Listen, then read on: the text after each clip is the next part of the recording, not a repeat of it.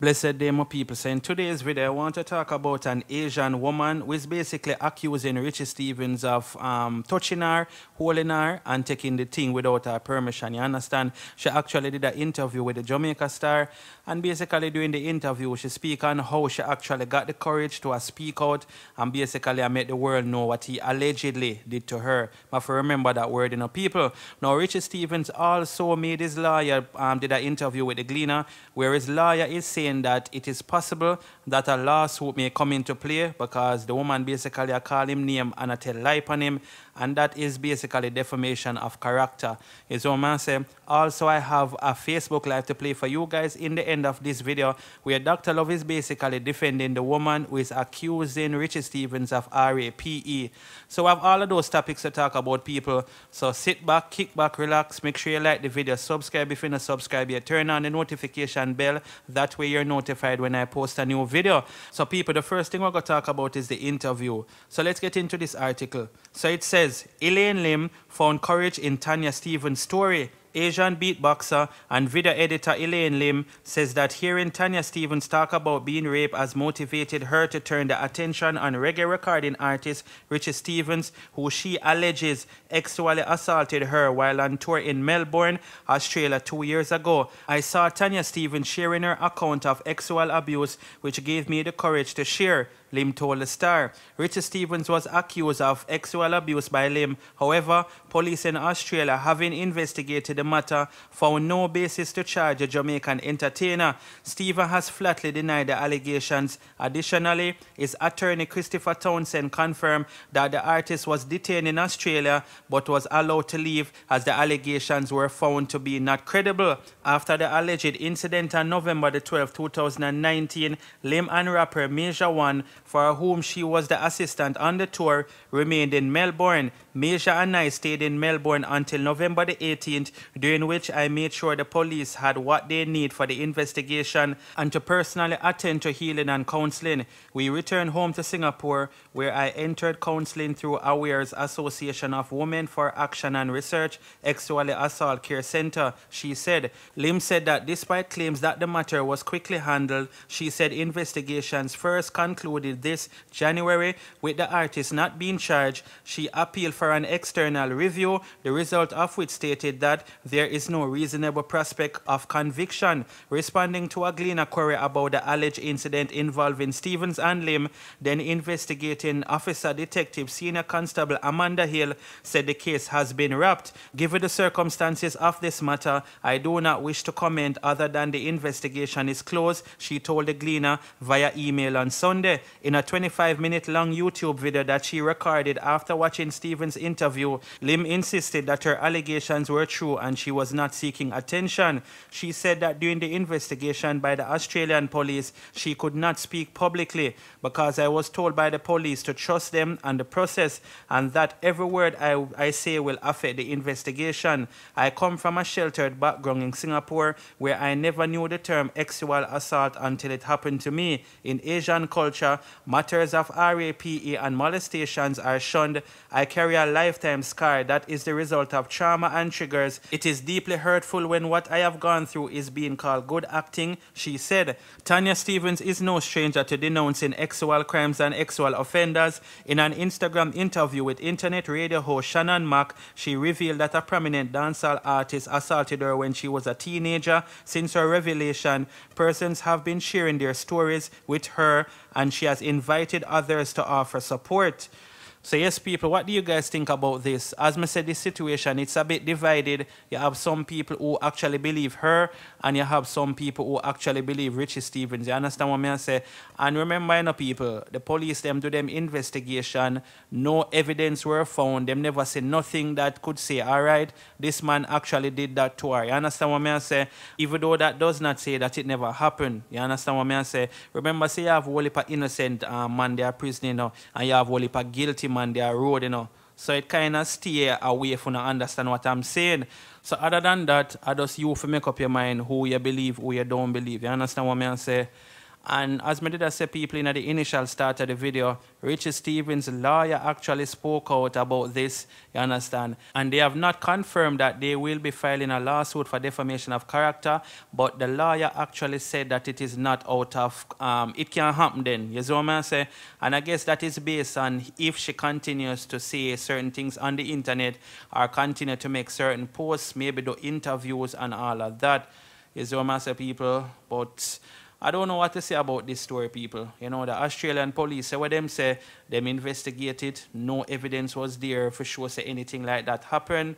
You understand? So, boy, I don't know if the truth will ever come out, you understand? But somebody obviously is lying. Him come out and say him no, do nothing like that to her, him no in a them type of thing there, and she come out and say him do it to her. You see it, people. So let me know what you guys think about this. Tanya Stevens, you know, she share her story, and it seems like it'll make a lot of females that speak up now. I'm going to have to big her up for that, you understand? Because at the end of the day, I do not support any man who do. And a matter of fact, if you even do that to a woman, you is no longer a man. You is a little sucker. You understand what I say? Because no man is supposed to hold any woman and actually take it. Or, you understand what I say? Without a woman permission, come on, bro. So much woman in the world. You understand what I say? No means no. But of course, you got to have some man out there or some man frame out there where feel like, say, is a woman, she should do whatever him want. And you even have some man out there where feel like because them have money, every female supposed to just see them and just spread them legs and them thing there. You know, anyway, people, as I say, let me know where anything about this, yeah, man. And I'm going to leave you know that Instagram live, like I said before. And Dr. Love is basically speaking on this whole situation. So you can leave some comments in the comment section. You see, my people, thanks for watching the video. Bless upon yourself. Stay safe. I'm out. And the reason why I want to talk about the rape victim from Singapore, because I would use the word the rape victim. That's the word I will use. And then I will talk about the other element. I would not call names because it is so disgusting on every level that it don't make no sense to call them. When it passes a level of angry, pass a level of disgusting, you don't even want to call the element name in your environment. Take it from me, as I sit here today and as I talk. I know the element. I was around the element. I work with the element. We drive in the same car. We perform on the same stage. We laugh and talk just like everybody else. So I know the element. So I can talk about the element. I can. One thing I will say about the element have no heart, no sympathy for nobody, don't care about nobody but himself. Disgusting individual. An individual that don't let the face and the glass and the music fool you. Because that's where a lot of people go wrong. You know, let the music and the look of a lot of people fool you. And you judge them based on what you see. It doesn't mean because a person look calm and act attire and look like they have good moral character means that they're a good person. That individual is not a good person under any circumstances.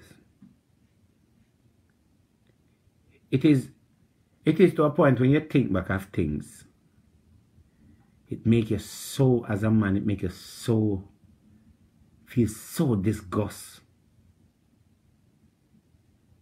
So disgust. And I was a friend, a good friend of the entity, son that passed away. Very good friend of his son. And when his son passed away, or however his son was murdered, I distanced myself away from the environment. Because I never liked the environment. I distanced myself. I don't have anything personally different with the element. The element never promised me music bossing. The element never say I go give me money. None of that. But as a human being, I have a choice to choose. And I choose.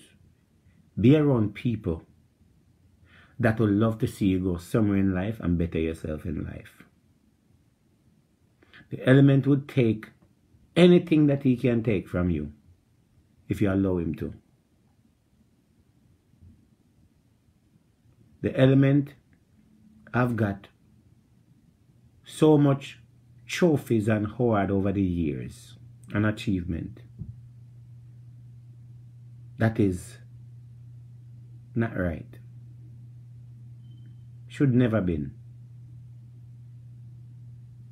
Should never get all those awards and all those glorify good moral character. Should never been. Under any circumstance. And I'm not speaking for numbers or speaking for views. I'm speaking from the bottom of my heart. And why I'm speaking from the bottom of my heart is because I have a daughter. I have a son. And as I said before,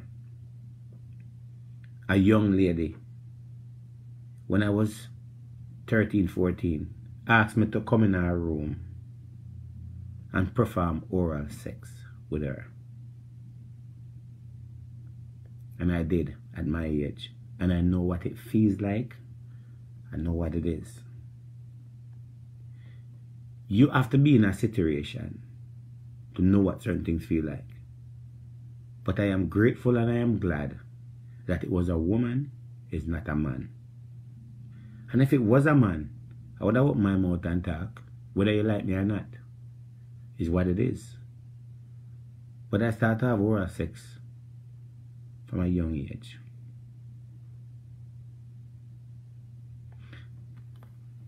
I don't doubt that young lady in Singapore. I don't doubt her. I don't doubt her.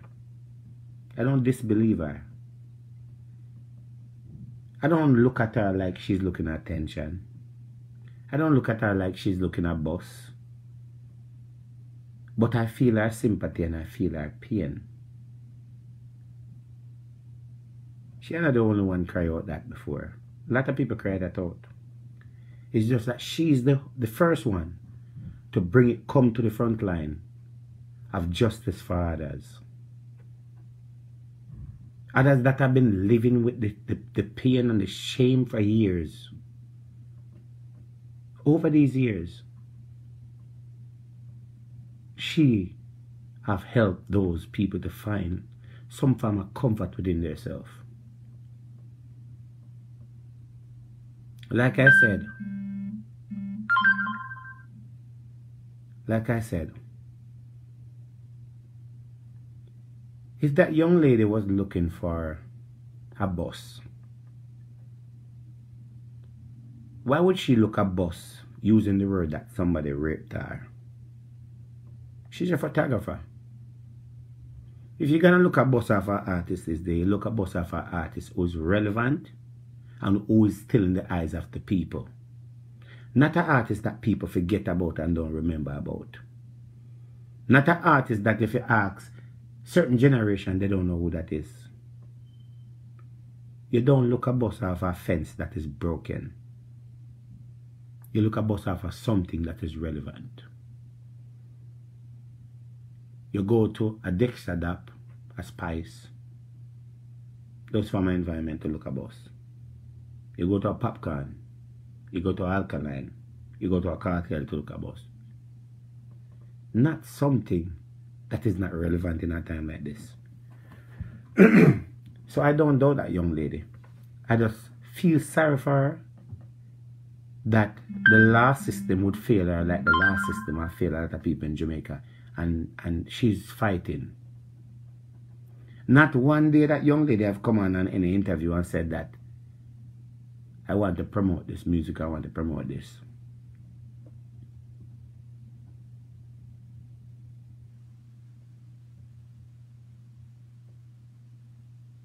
Let me tell you something. As I sit here today, on the 4th of October, I believe everything that young lady have said. Every word. Every single word I believe her. I don't disbelieve her.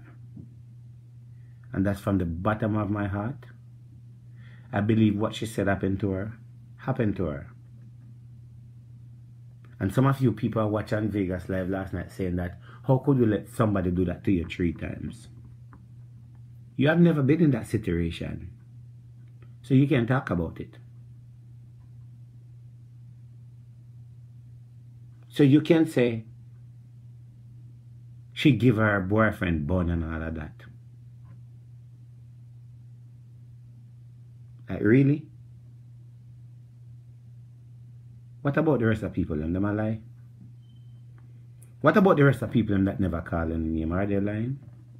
These are the reasons why rape victim never comes out and talk, because of people like Uno. People like Uno who push them in our ground.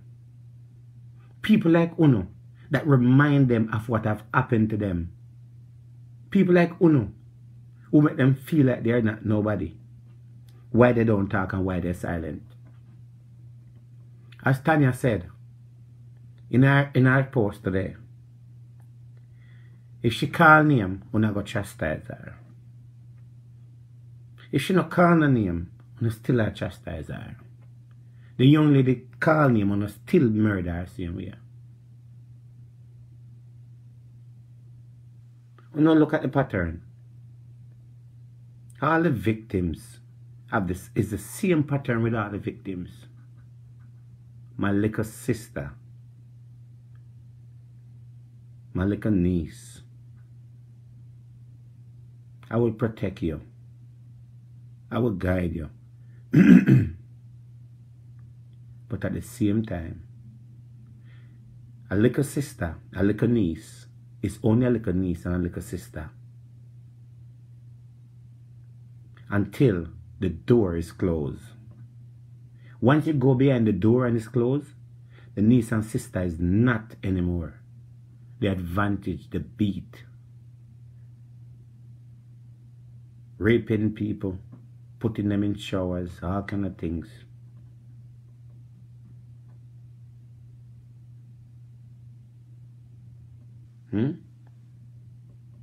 How could a man take a woman and do her like that and turn around and want to come set a record straight? There's no record to set straight. You know what I see you as? I see you as a Jamaican R. Kelly. And you should be behind bar. You should be arrested and charged. You should be arrested and charged. You should rot in jail.